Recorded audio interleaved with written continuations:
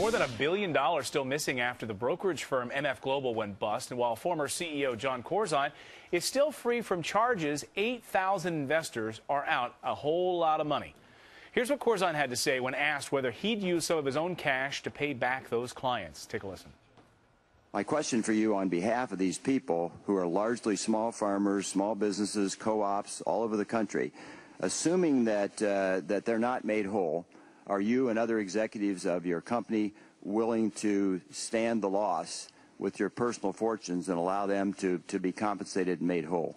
Congressman, either yes or no. It's fairly simple. Congressman, I don't think that this will go unresolved. Joining us now is the man leading the crusade to retrieve customer funds, the president of Har Capital Management, Stanley Har. Good morning, Stanley. Good morning. Nice to be on with you. Nice to see you. You invested about $10 million of your own clients' funds and about $700,000 of your own funds. What does this mean now that Senator Corzine is bundling more than $500,000 for President Obama? What does that do for him? Well, you know, I think that, first of all, my reaction when I saw the news on Friday was really that this is just another kind of brazen reminder of the cronyism and corruption which just permeates our whole financial system and political system and is doing damage to the economy. But I think actually from his point of view, he hasn't always been known as a very savvy trader. He lost a lot of money before being booted out of Goldman Sachs, and he obviously lost a lot of money on his European bond bets at MF Global.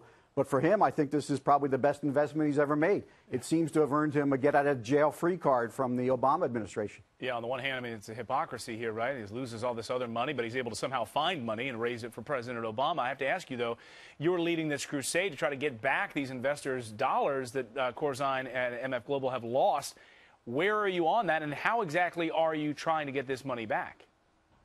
Okay, first of all, I'm part of a group which has really come together spontaneously. Actually, a lot of people that were competitors of each other. I'm not really the leader of the group. I've been active in it.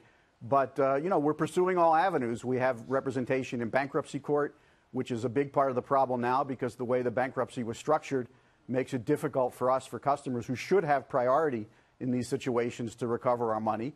And one job that I've had taken on for myself is trying to brief congressmen so that they can stay on it as well, because the CFTC, which is the regulatory body of the government that should be looking out for us, and the Department of Justice have largely been missing in action through this whole thing, which I think is itself a scandal and deserving of further investigation. Well, fortunately, you know, we've had some people help us, mainly from the House Financial Services Committee has stayed on the case, and we have a hearing coming up this Tuesday in the Senate, which hopefully will make some progress as well. In our last 30 seconds, after the Bernie Madoff scandal, the federal government stepped in quickly and moved on it. Why don't we see movement with regard to Senator Corzine and really one of the biggest collapses we've ever seen in this country? Absolutely. Well, I mean, you know, you can draw your own conclusions. I don't have a smoking gun to give you here today, but the fact that Obama has received millions of dollars of campaign money over the years, either from Corzine directly or bundled by him, the fact that the Obama administration, apparently their campaign strategy, a cornerstone of it, is to paint the Republicans as being the corrupt fat cat Wall Streeters. Well, if it turns out that the biggest, most corrupt fat cat on Wall Street is none other than John Corzine, a prime supporter of Obama and major fundraiser, that kind of blows up their strategy a little bit and may explain the reason they've been dragging their feet. Stanley Har is the president of Har Capital Management, going after trying to get this money back in part. Stanley, good luck to you, and thanks for sharing your thoughts this morning. We appreciate it. Thank you very much.